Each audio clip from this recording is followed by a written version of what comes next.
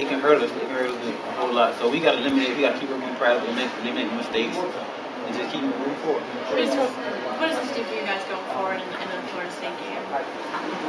So we got to enjoy this game tonight. We got to enjoy this night, have fun tonight. But as tomorrow comes, we got to watch the film, correct some mistakes, and then as we get back to practice, we got to move forward. Not think about this game, just focus on Florida State and do what we have to do. Damian said that Ja'Cory in the huddle said things like, "You don't get 12 yards on this run." Oh yeah. Did he say stuff like that? Yeah, he actually. I heard him. He did say that today too. Because it was a run play that we know it should hit big. So he actually started off with, if you don't get 12 plays on this run, then I know.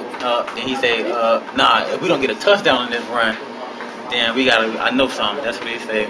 What did you think of his run there on that field goal drive? Oh yeah. Actually, when I saw the defense, they were like in man or something. I saw the defense, and I saw that player was coming to me, and I saw that he couldn't throw because the D-line got upfield, and if he would have thrown it, he probably would have hit it or something.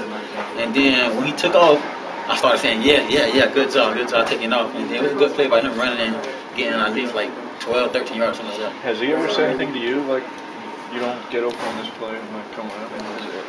No, I mean, in a joking way. I mean, obviously, or semi-serious or whatever. No, not really. Not at all. Not really.